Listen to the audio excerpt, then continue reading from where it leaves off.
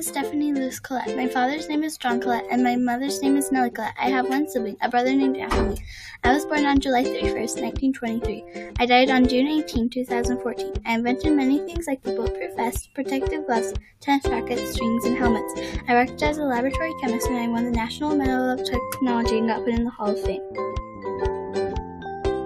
One day I was trying to make a new type of fiber, but I mixed the things the wrong way and it didn't work out, so I threw it away. Then, later on that same day, someone saw it and showed me.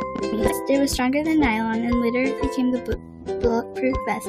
I lived a good life and made lots of contributions to society.